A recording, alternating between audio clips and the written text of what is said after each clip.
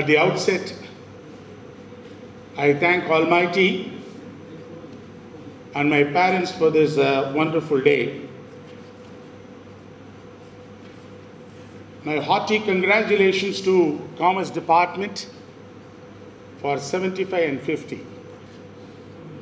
It is not so easy to have such a beautiful and meaningful, fabulous and wonderful journey, because I'm also one of the past students of Commerce Department. For the rector, for the principal, for the secretary, head of the department, and professors and retired professors, and the staff of the entire Commerce Department, and my dear students. It is my real pleasure and honor to be part of this important celebrations. And today, St. Joseph stands tall. It is because of the quality. It is because of the values they impart to all the youngsters. I am thankful to the management. In fact, head of the department professor was telling that they have been chasing for me for the last 3 months. Of course, logistics is a business where you need a lot of travel. I have been going around, and that is the reason, really I wanted to come back and to speak to the students. And at least now I have this opportunity to come here and to meet you all. And it is again my good opportunity to come to my old college. Whenever I get into this college, there is always an emotional feeling. When I came in, I started remembering, because again this endowment lecture is on account of retired professors. It's a wonderful thing. But for those professors, I may not be standing before you all. So when I walked in those days, when my professor, Mr. Vellu, with a big cigar in his hand and white, walking around the corridors of Commerce Department, and of course Father Valapulli always running around chasing us all into the classes. And I had the head of the department, Mr. Dennis, who used to teach us and used to start banking, that is banking class. I also remembered about our organizational behavior class, one lecturer, and we used to have 3 doors, and I used to always sit in the last bench, sneaking out of the last door when he was seriously teaching about organizational behavior and so on. So it was a wonderful experience. I always think I should come back to the college and again to go through this wonderful experience, because those days we were all under pressure that we have to prove ourselves, we have to move around and get on to the next stage and so on. So that was a wonderful feeling even today, and lasting memories. Every building, I used to go and sometime when I come here, whenever I get an opportunity to speak in the college or in the department, I go and stand and start remembering so many things, You're all fortunate, I should say, to study in Jesuit institutions. And there are many institutions, but personally I have been trained and I studied in all the Jesuit institutions. As Father said, I come from a small town, Devakote. Of course, my mother was a teacher, my father was a clerk. They couldn't give us all comforts. But then they really wanted to give us the best possible education. And that's since, as Father said, I was a very troublesome boy. That's why my mother put me into the board school in Dindigul St. Mary's. I was able to slowly change myself. But all along, I studied in Tamil medium. I must say that St. Joseph's completely transformed me. But for St. Joseph's, it would have been difficult for me to even to speak to you today in English. Because having studied in Tamil medium and coming to St. Joseph's College, there was a lot of humiliations, because the students coming from Campion School or all types of English schools, they ignore us. We were called village students, and we were called fellows, they don't know English, Tamilians, or so many things. So we were all different group, and English speaking boys are different groups. And then I was feeling very bad. I went to my eldest brother, Father Alphonse was here. I went and told him, it is better that I get out of this, because I know English is going to be difficult for me. And all along I was in Tamil medium. Then, every day I go and sit in his room, started, weeping and all that. Then finally he told me, read small books. I think slowly you can, get on to it. And I was, in school I was a district football player. I was passionate towards football. So I really wanted to join St. Joseph's team. And then I decided either this way I go or that way. Then he told me every day I have to go to library, our library, beautiful library, and 2 hours, keep the dictionary with me and, Times of India, Newsweek, all the magazines I take over and read every sentence along with the dictionary, and started developing the phrases of English. And then the pronunciation was difficult for me. I used to say, pant, I used to say fant.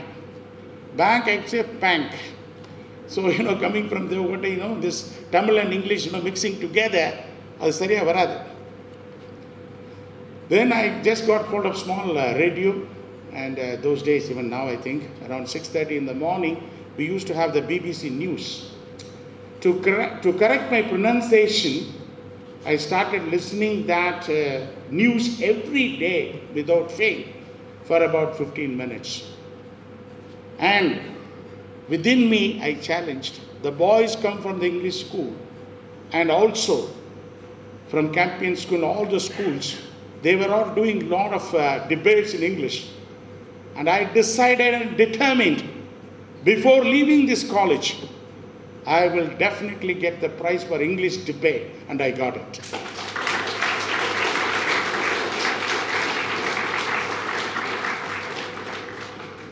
That is because of the positive attitude which I could imbibe from such a great Jesuit priest. If you are positive, you see invisible and you feel intangible, and you can do impossible. That is why it is said that you need to be having positive attitude all the time towards anything. When you approach, I can do it, I will do it. And when you approach with a kind of reluctance and negative approach, yes, you will never be successful. For me, any risk when I approach, I say, yes, I will win. Maybe in some places I fail, I don't mind. That is the kind of a thing I had in this college. But one thing I have to share with you, having started my business, fathers always taught me that I have to give back to the society. I'm the most satisfied person today. It is not because I earned money, but I could give back to my alma mater. I could give back to my educational institution wherein I studied. And particularly for Jesuit institution, what I am today, it is because of Jesuit priests and Jesuit institutions, the kind of values they taught me. Till today, I follow in my business. That is why you would have seen, out of 6,000 companies we got, International Customs Award and Certificate of Merit for Compliance, Steadfastness. What else I could pay back to my institutions? This is what, my dear students, it is not that you get a rank. It is not that you go into kind of a business and make money. But then what is the quality of money you have made? Give back to the society, more than that, to the institutions. When you see Karmathur College, I built and gave them the stadium. And of course, in Sargani, where my father studied, was a small school. I built the +1 and +2 classrooms. And of course, the church, which is being managed by in Orio, Jesuit priest, I could do the best. And then in Deep Britto school in Devakote, Father Tagore was my warden that time. I could build a hall, big hall in the name of Father Tagore. And then in St. Mary's Madurai, in the name of my eldest brother and Father Alphonse and Melchior, I could build an independent building. And Dindigul St. Mary's, where I did my 8th to 11th, I could put up an independent building in my name. And then, of course, a beautiful stadium in Liba in Chennai, Dr. Xavier Britto Hall. It is not for boasting myself I am telling this. You know, I always say, you work and live for success, you become a master. But if you live and work for satisfaction, you become the legend. And satisfied life is much better than successful life, because your success is measured by others, but satisfaction is measured by heart and soul and mind. Because we come with nothing, go with nothing, in between we worry for everything. That is the status of life. Yes, let me come to my endowment lecture. Having said that, I don't know how many of you know about logistics. So much is talked about, particularly after pandemic. Now we are after the last 4 or 5 years, a lot of changes are taking place. There is a dynamism, excellence in logistics. And from Prime Minister to every other state, they are talking about how to develop this supply chain. Because there was a huge disruption of supply chain management during pandemic period. And yes, for trade, commerce and industry, the lifeline and the backbone is only the logistic industries. To make it very clear, the critical factors of logistics is your road, rail, ship, aviation, warehousing, everything is included today in logistics solutions management. You know, today, you talk about the size of the economy, GDP level. US is #1 with almost $27 trillion. #2 is China with $17.7 trillion. And third, of course, then comes Germany with $4.4 trillion. And then Japan, $4.2 trillion. And I'm really happy to say, as Prime Minister had said, India has, from the 7th place, now we have moved into the 5th place.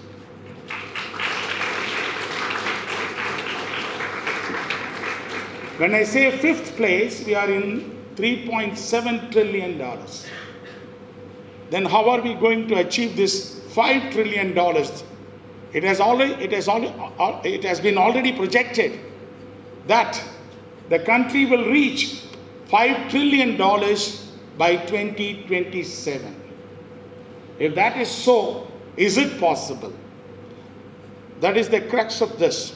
How this $5 trillion with logistics excellence, and what is going to be the major role to be played by logistic industries. To tell you frankly, this country has got so much of potential because of 3 Ds. One is demand, one is demography, and number 3 is democracy.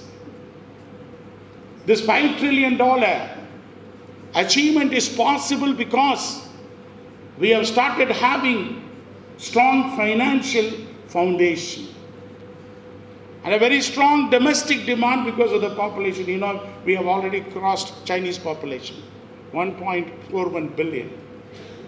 A strong domestic, and then dynamic ecosystem.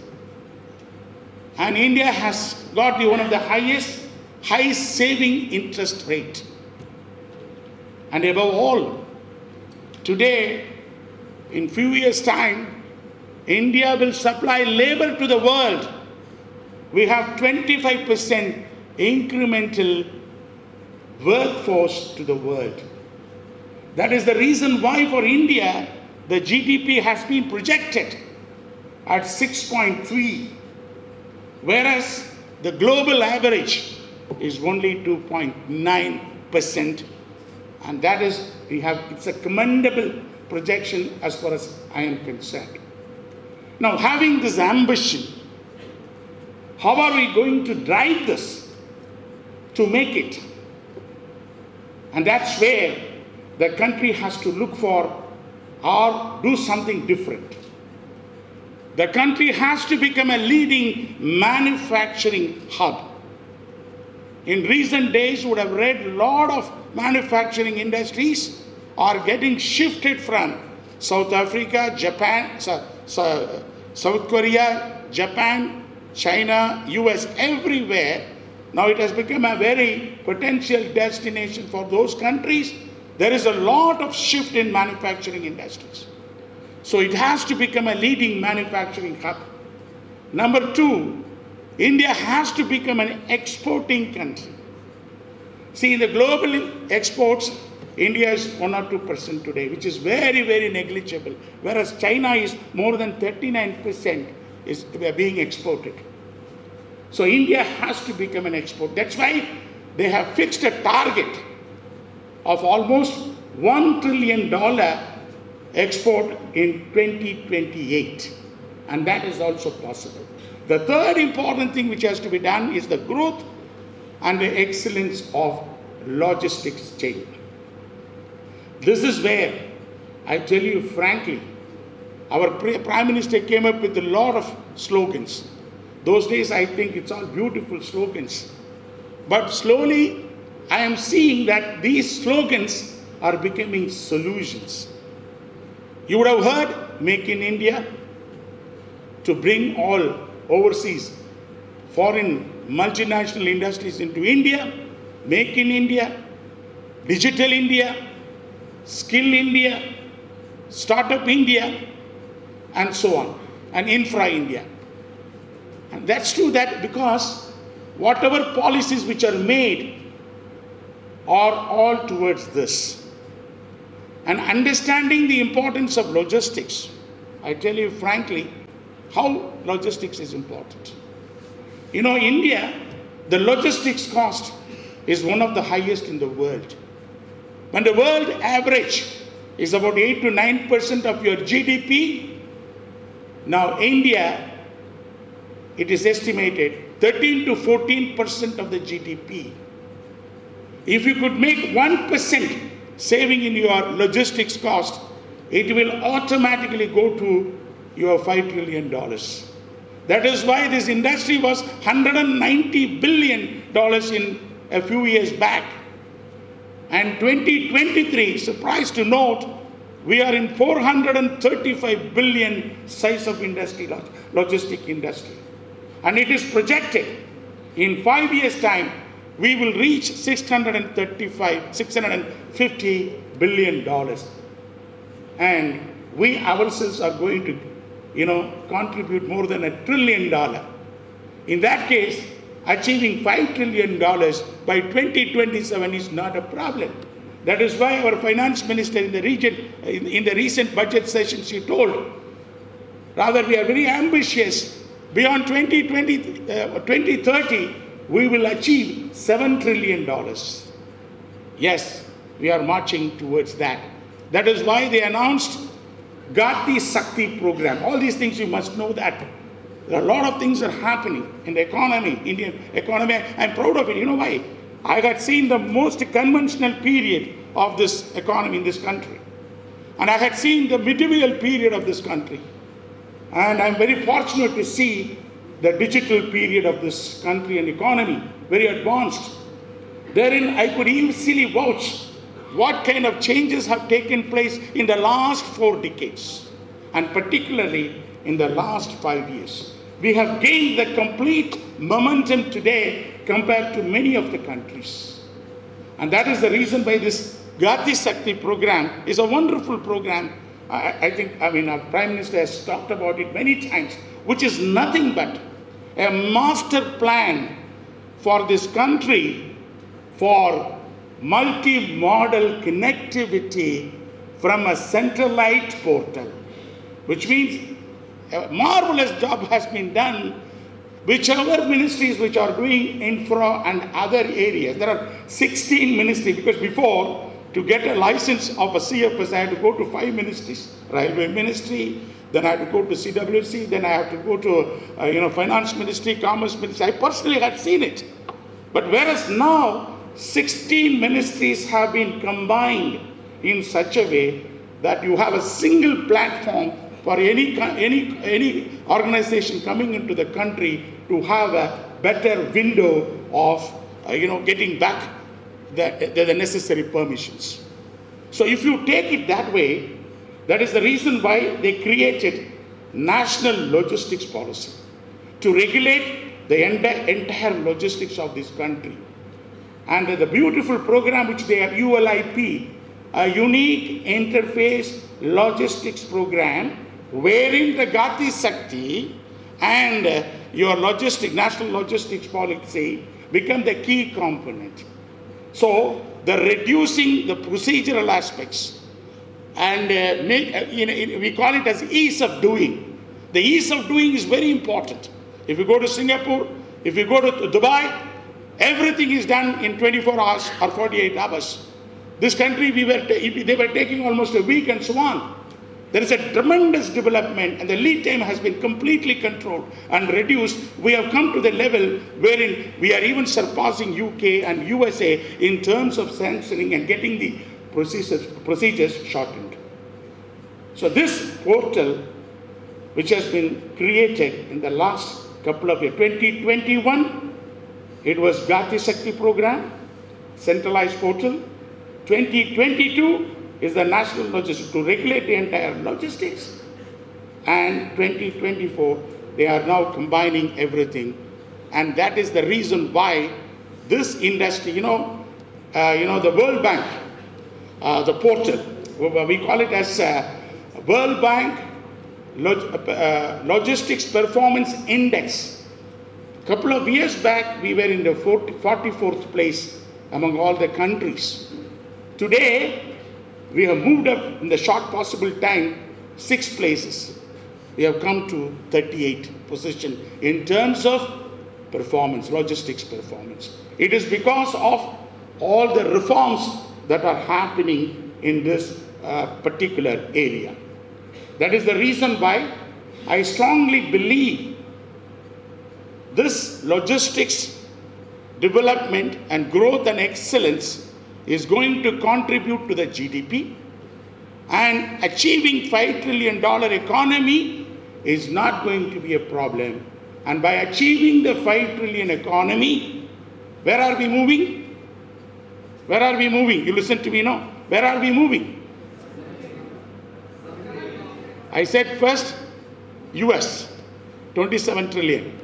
I said second, China, 17.7 trillion. And third, I said Germany, 4.4 trillion.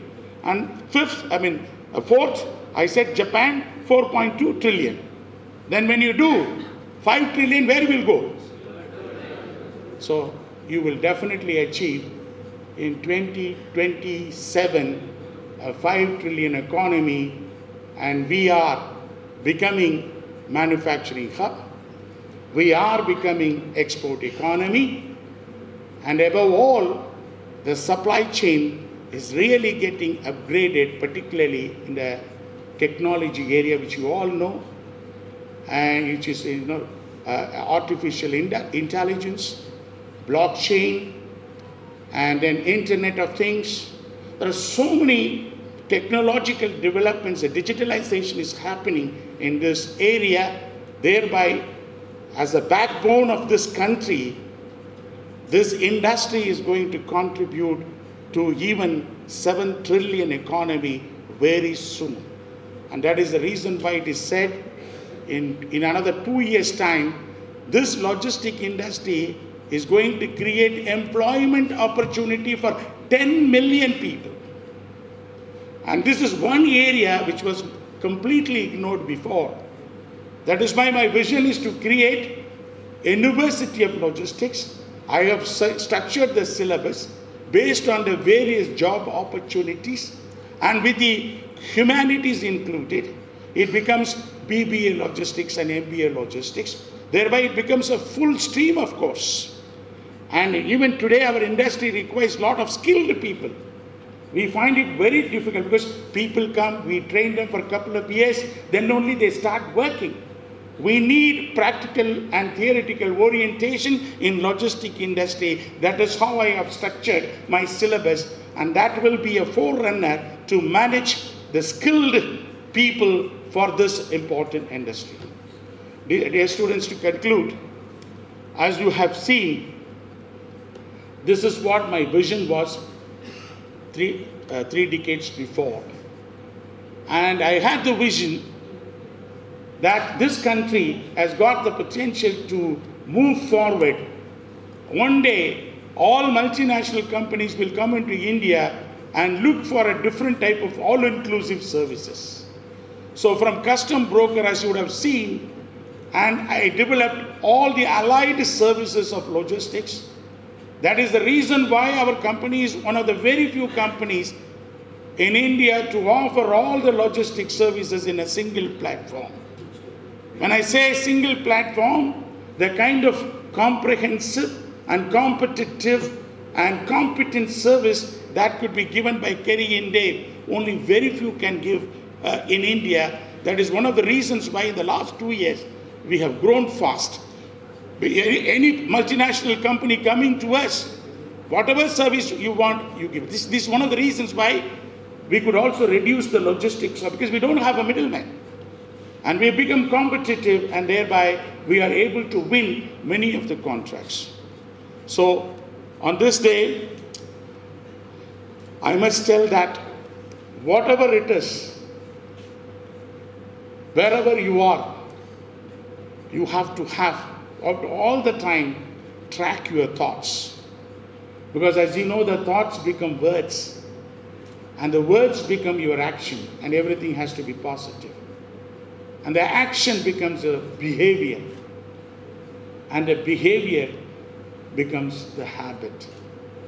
And what I have learned from Jesuits and Jesuit institution have made to be compliant oriented, to be honest, to have the highest integrity in the field of logistics.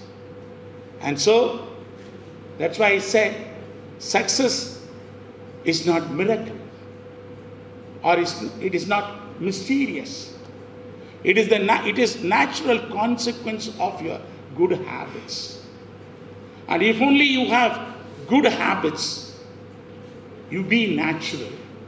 When you are natural, automatically you have a passion. When you have the passion for anything, you will enjoy doing it, even your studies. Whenever you take a book, whenever you read, oh my God, I have my exam, and I am compelled to read and study in order to write the exam. If you do that, you will never come up.